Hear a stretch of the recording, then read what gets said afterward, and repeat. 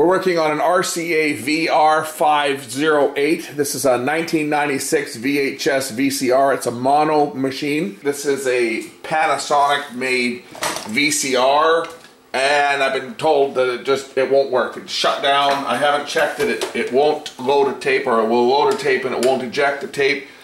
So before I'm going to take the thing apart, before even plugging it in, I'm going to take it apart and we'll take a look at this. This is a customer's machine. People still use VHS machines, so we're going to give this one the once over. This is one of the good Panasonic, or relatively good Panasonic made machines. We'll get the top off this thing first and then see what's happening with it. So as you can see, here's the chassis to this one. It's one of the later generations of Panasonic. Single board solution. Got a power supply over here and your cassette loading mechanism. This is just a 4-head mono machine. So let's power it up and see what's happening with it. So I've got my bench plasma now hooked up to this set, and we can see what's happening right now. The tape's not going in. See that? Tape is stuck. Will not go in. Will not pass go. Do not continue. Let's take this mechanism apart and see why the tape is not going in. So the first thing we have to do is release the front cover.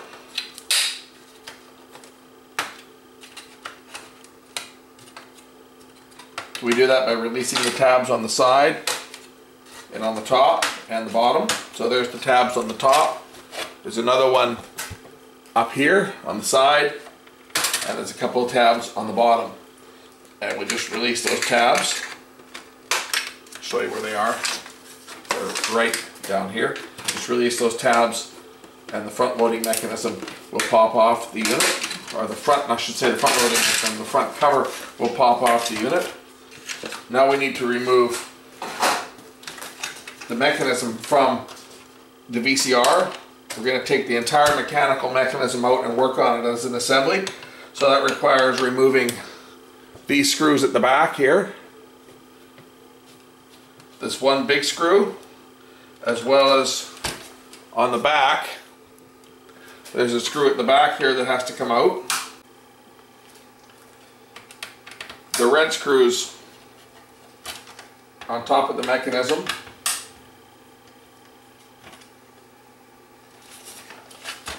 There are 3 screws on the bottom that need to come out.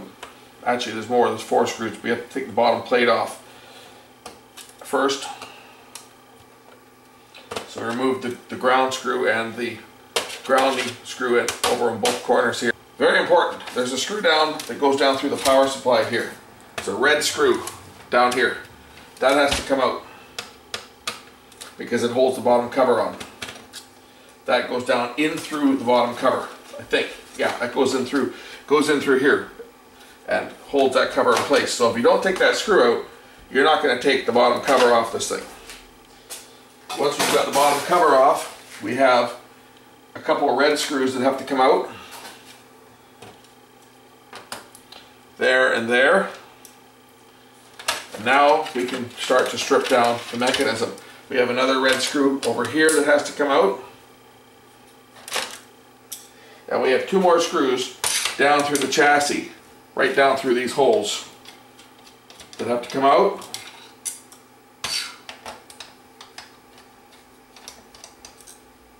And 2 more black screws on the front that have to come out.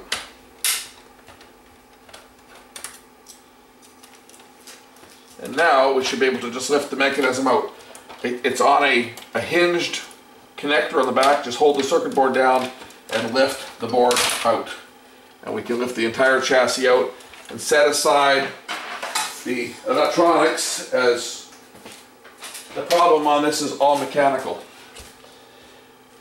We're going to have to clean the mode switch on this unit and retime, more than likely, the front loading mechanism, but I want to make sure that there's no parts that are broken on this thing first. So I'm going to lift the front loading mechanism off. I do that by removing the two retaining screws. One here and one over there. Take out those two screws, and then there's two more screws on the front that need to come out.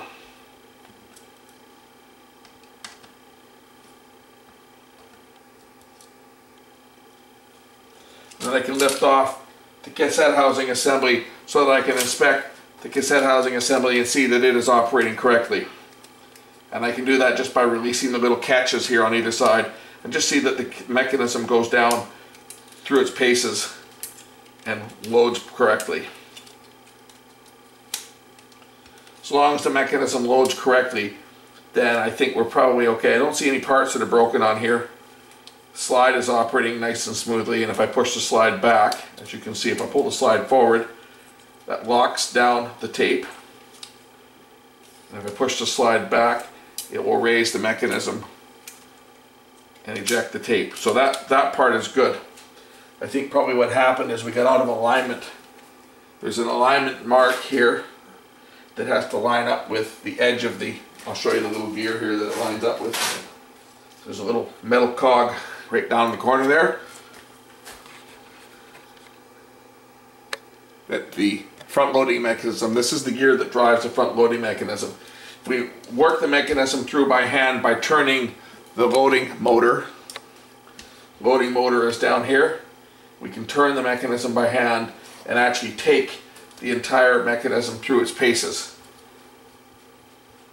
So right now this thing thinks the tape is loaded. I want to eject this, so I want to wind this thing back. So I'm turning the gear clockwise. I'm turning it this direction here. I want to wind this mechanism back to unload the tape. Okay, as we wind back the mechanism, you'll see that the,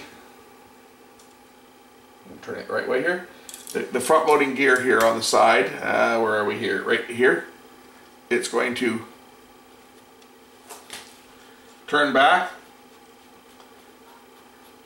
as it would when the tape is being ejected, because what had happened was someone had forced the tape into this machine and skipped the teeth. So the machine was trying to load a tape but couldn't. The mechanism was out of time. That can happen if the encoder switch gets dirty. So we're going to take the encoder switch out and we're going to clean it. Now I've got all the timing marks here. We've looked at one of these before on another machine. I went through the mechanism on another one of these machines before. That was one of my machines, but this is one for service. You'll see the timing marks here are pointing. The gear, the little hole in the gear here is pointing towards that hole, so we know that the mechanism is in time. That's our timing marks. So our gears are in time. We don't have a problem with that. I think what we have is we have a mode switch that is dirty. So we're going to clean the mode switch on this machine and put it back together, and that is all I'm going to do. And clean the heads, of course, but that is all I'm going to do on this, because I believe that's probably the only problem with this machine. So we'll unsolder the mode switch. I'm going to use solder wick. For this stuff it's faster.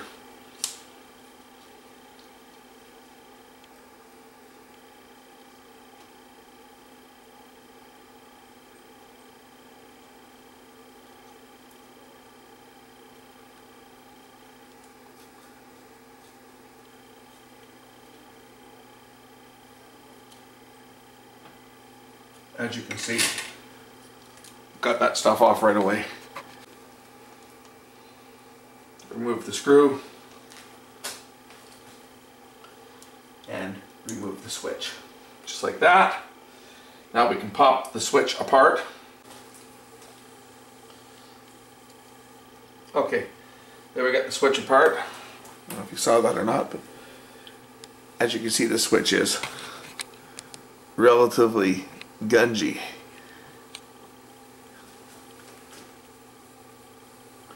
So we're going to clean this up. Let's take a Q-tip, just wipe all the dirt out of it, and then we'll put some, that's a good Q-tip, it broke. Just wipe all the dirt out of this thing.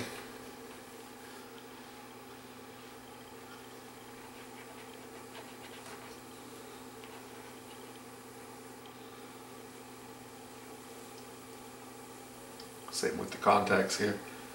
Just clean those off.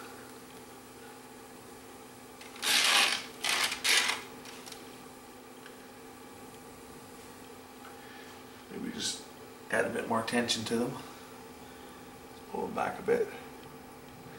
Give a bit more tension to the springs. And then we're going to put some cleaner. We'll just use neutral contact cleaner. We'll just give the switch a shot. That will protect the contacts and keep them clean. And then just snap the switch back together.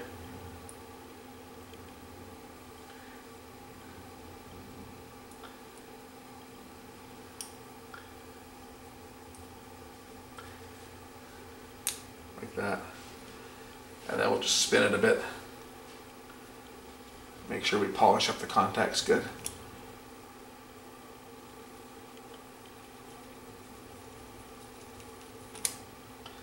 And then we just need to time the switch.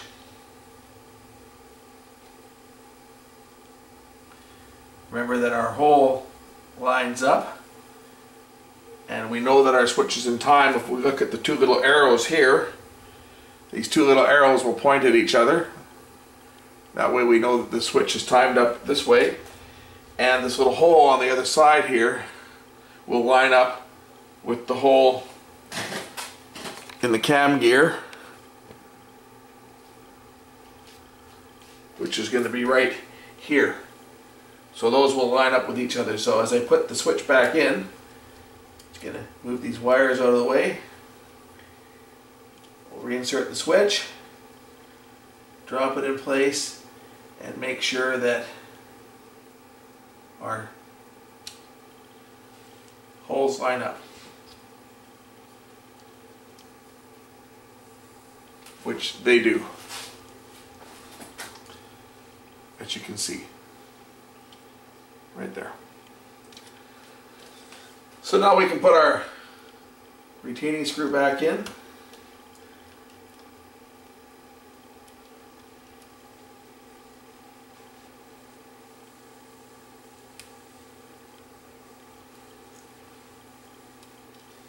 Going to reattach the wires here. I'm just going to move them out of the way so I can get the wires in behind. It's important to dress these wires correctly because you don't want them getting caught in the loading belt.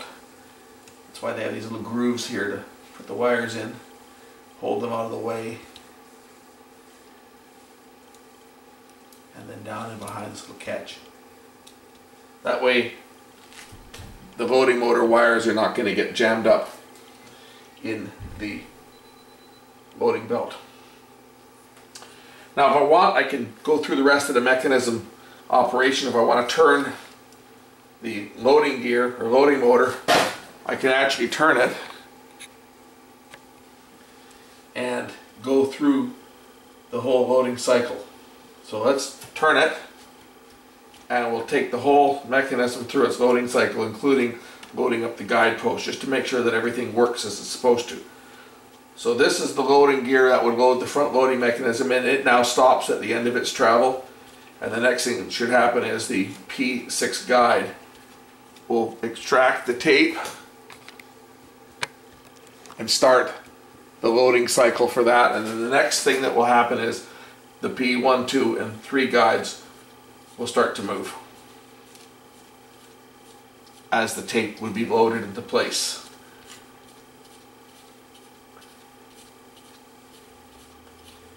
And then as it goes into the full play mode, the P1 guide over here will apply the back tension.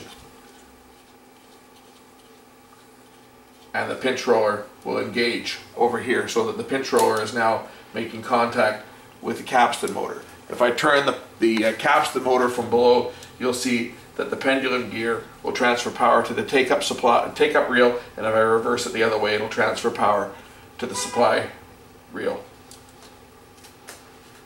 So our mechanism is now loaded. We reverse the direction, and the mechanism will unload.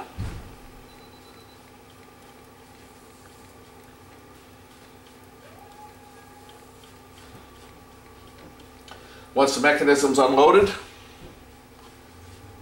the P6 guide retracts, and then the loading gear will engage to push the cassette mechanism to the eject position. And we arrive back at its rest position. The rest position is when the two dots are lining up here. And there'll be a loading timing mark right there on that metal gear. There's the timing mark, and that is going to line up with the timing mark on the front loading mechanism. So let's put the loading mechanism back in now. The loading mechanism simply snaps into place. There's a couple of little pins on the bottom here that are going to line up with a couple holes on the chassis. As long as you're in the fully eject position, when you drop the loading mechanism in, it should line up and drop into place. Just like that. And then we can proceed to put our screws back in to hold the loading mechanism to the chassis.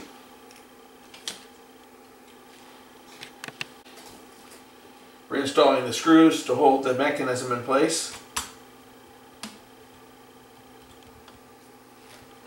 And the two on the front. Okay, now we just have to resolder our encoder switch for placing the mechanism back in the machine.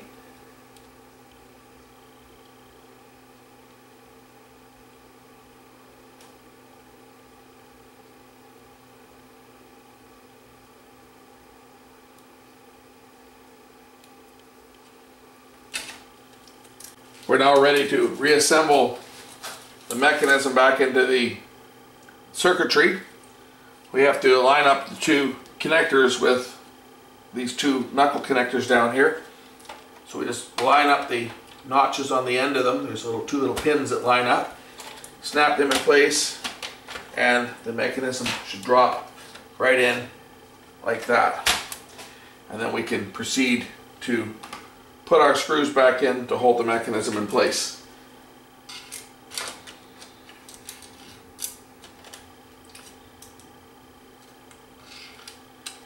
That should be enough for testing. Now we can plug it in and make sure it works before we put the rest of the unit together. Because this unit, the buttons are on the chassis, they're hard to get at. I'm just going to snap the front of the cover back on before testing it, because I know it's going to work. So snap the front on, and then we'll power it up and test it. So I got the front cover here. Got to make sure to open the cover up. It's got to clear this little catch. So we just put the cover in, snap the front cover on.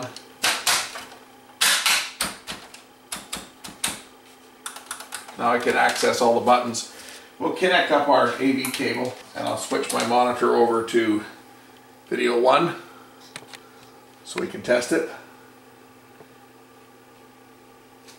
There we go, video 1. Plug in the power. Power on. We have a blue screen, and the tape now loads like it's supposed to. And if we press play, we have a picture. Nice scratch in my tape there. That's what's causing that. If you look down on the tape, you'll see the scratch? That's from cleaning the head using my fingernail. This tape got rewound.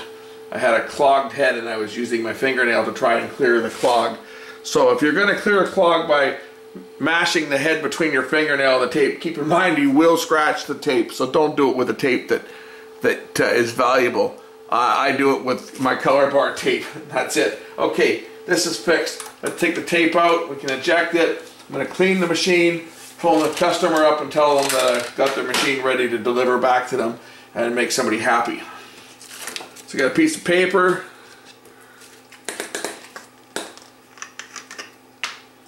Just regular writing paper works fine. Just put some alcohol on it. Hold it up against the head drum and rotate the head drum counterclockwise, applying slight pressure while you do it.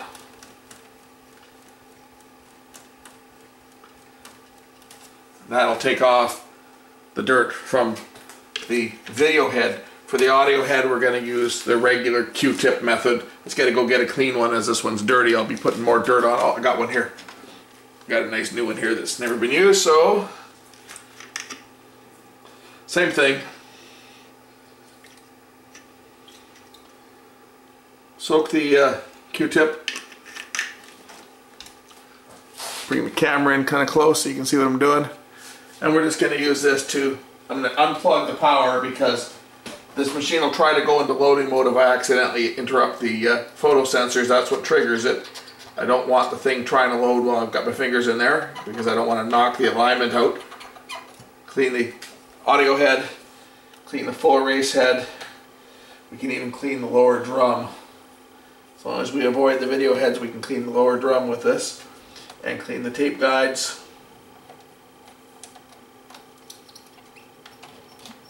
Tension arm.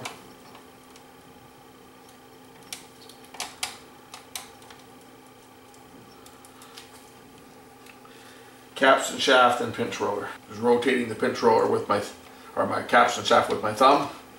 And yeah, I would say that we got a bit of dirt out of there. Okay, plug it in. We'll give it one final playback test. And then it goes, the top goes on it. The rest of the screws go in it, of course, as well. So there's the final playback test. Press play.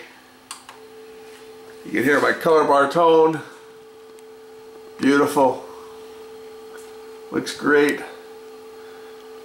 Okay, eject the tape. The rest of the screws can now go in. We've got this metal bracket that goes in the back. Goes down like that.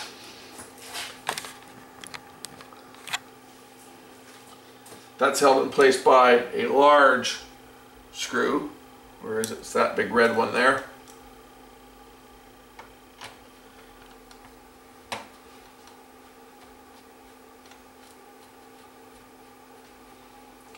This red one with the large top on it goes over here. It's not a washer. It looks like a washer, but it's actually not. It's actually part of the screw. That goes in over there.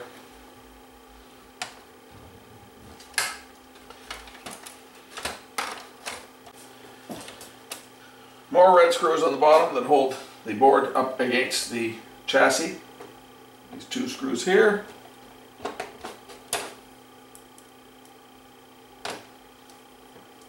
Bottom cover.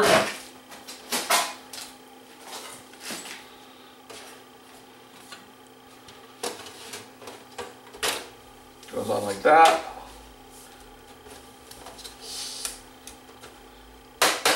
Slides in place.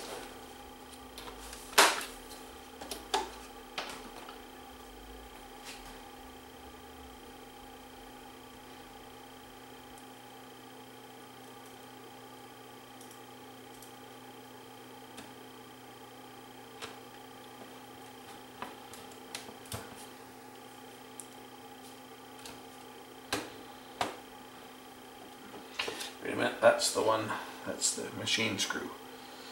What did I do with it?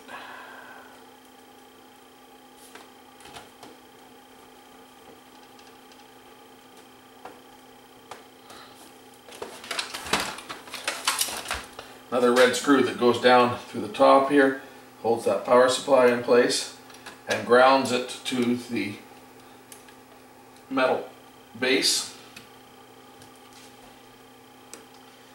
And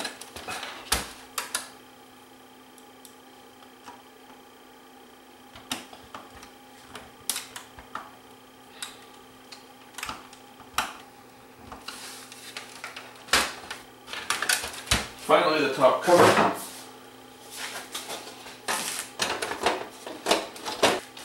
Two screws in the back. Some of these screws go into metal shields. So it's important that you put a bit of torque on them, because they are actually used as part of the grounding, like the screw over here. This screw grounds to the power supply, the base. It's also grounded on with that screw that goes through from the bottom. And that's actually quite important on these sets that have got a metal cabinet. You want to ground all the metal parts as they provide shielding. There you go. That's another one fixed. Saved from the recycle bin.